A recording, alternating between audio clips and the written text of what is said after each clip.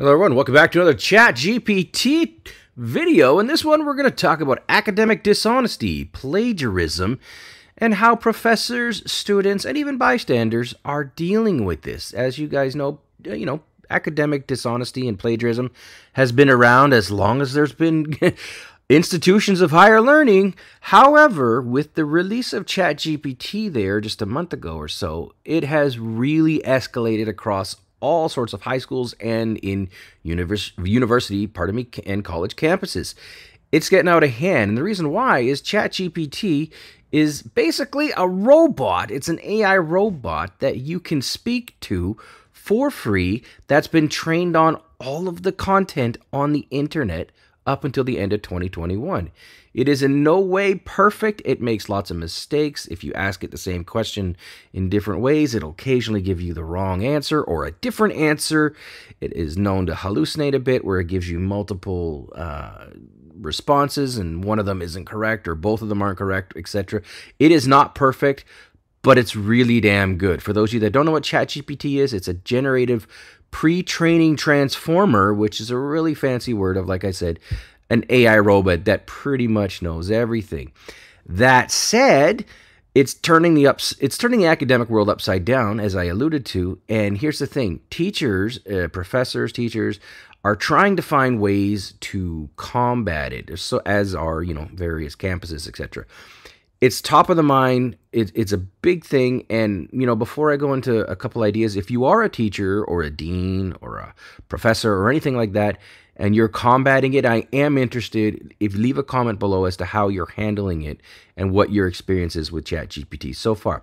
That said, I'm going to give you a few ideas and I'm going to give you a few examples of what people are doing. So if you're a student, this is what you can expect. And if you're a professor or a teacher, for example, these are some ideas you might want to try out in your classroom. The first one is by Anthony Ohman. He's a professor of philosophy at Northern Michigan University.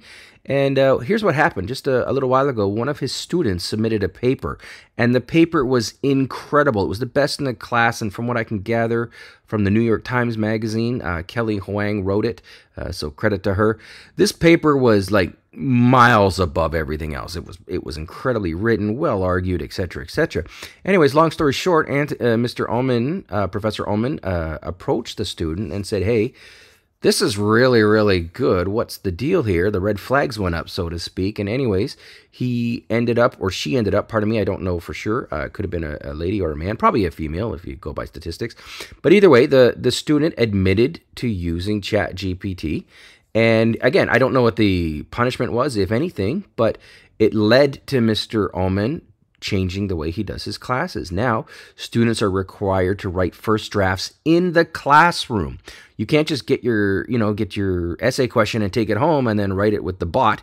Now you write it in class. This is one of the ways that he's combating it. This is one of many, and again, I want your opinion on it. But yeah, you write it in class, and he uses monitors that browse and restrict computer activity. So there's no real funny business going on. Better yet, later drafts. For the later drafts, students have to explain each of their revisions. It's not enough to submit the revision. You now have to basically explain it. Kind of like if you were getting a doctoral, if you were doing your doctoral thesis and you had to, do your little bit where you have to discuss it and explain it to the proctors or whatever it is. It's kind of getting to that stage now. Another thing he mentioned is he's considering having students run Chat GPT answers. So use it to get answers and then take those answers and discuss those answers, pick them apart, even doing that in class. So you're kind of like accepted that, Chat GPT is here, it's not going away, and it probably won't. In fact, I guarantee it won't. So you just have to, move with the times. So that's just one example. Other professors are redesigning their courses to include things like more oral exams. So instead of just, again, doing your homework at home, you're going to be doing a lot of oral exams, so you have to really explain your reasoning, which really is kind of what, school's all about. It's not about getting the right answer. It's about your reasoning. It's explaining yourself.